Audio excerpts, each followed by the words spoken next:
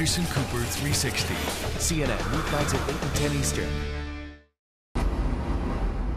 Again, our breaking news tonight. Just a few hours later this morning, local time, Amanda Knox is expected to leave Italy. Earlier tonight, this was the scene, a van followed by the black Mercedes with her in the back, departing the prison. Her conviction in the killing of Meredith Kircher overturned late today by an appeals court in Perugia, where the murder took place and where the two women shared an apartment. Now, as you've seen already, this is being viewed as vindication for Amanda Knox, recognition that justice was not done in her original trial, which for some is another way of saying that justice wasn't done either for the victim. Meredith Kircher's family feels she's become the forgotten victim.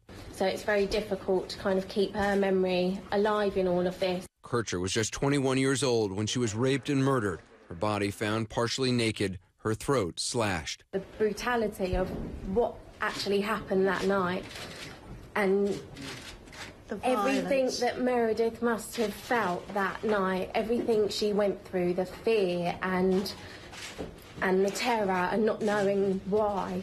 And she didn't deserve that. No one deserves that. Kircher was the youngest of 4 kids. Growing up, she loved poetry, gymnastics, and ballet. She was nice. She was clever, and there's not enough metaphors to say how nice she was. Her friends and family remember Kircher as someone who always cared for others, always wanted to lend a helping hand.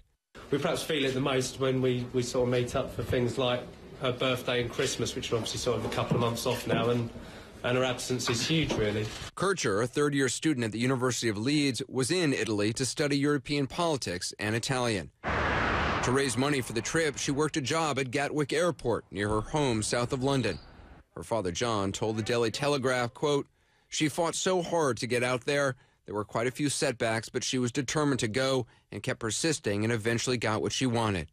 Once in Perugia, Kircher moved into this villa with Amanda Knox. I think they were friendly, but I wouldn't say they were that close, because they were moving in different circles and at different levels as well. For Kircher, the study abroad program in Italy was the opportunity of a lifetime.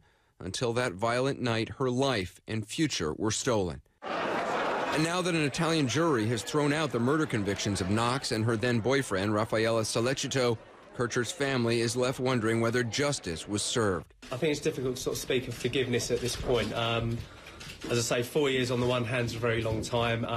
On the other, it's not, it's still very, very raw. We need to find out what happened.